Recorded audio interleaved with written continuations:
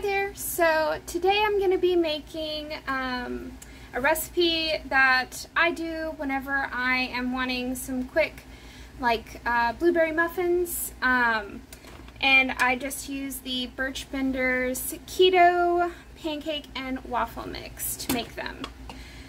So I just vary it a little bit. The directions to make the pancakes just requires water, but I do it a little bit differently since I'm trying to make muffins out of it. So I need this, some kind of alternative granular sweetener. I'm using the allulose, wild blueberries, eggs, vanilla extract, and I'll be using butter flavored coconut oil as my oil, and then just some water. Okay, so my phone decided to cut out right as I was in the middle of the mixing process, so I'll just tell you what all I did.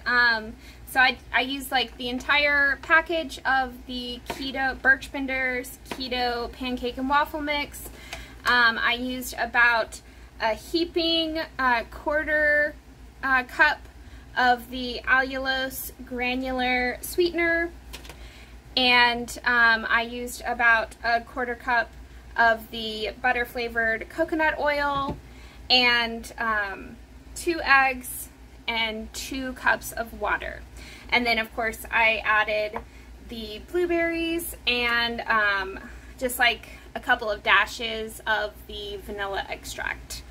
Okay, so now I've got the oven preset to 375. I'm just going to load these up into the muffin tin, and it usually takes me about 20 minutes for the muffins to be done, but I'll let you know how long it ends up taking. Okay, so here we have the final product. Here is all of the little muffins, and like I said, I baked them at 375, but they ended up taking a little bit more than like 25, some of them almost 30 minutes to cook, but basically just you need to check them with a toothpick or a knife, and just keep cooking them until that comes out clean whenever you poke it through. But anyways, that's my go-to little quick hack to make some keto blueberry muffins, or I make other kinds of muffins with them too. But yeah, if you actually know of any specific keto muffin mixes that you've tried and you like, definitely comment that down below and I will give that a try sometime.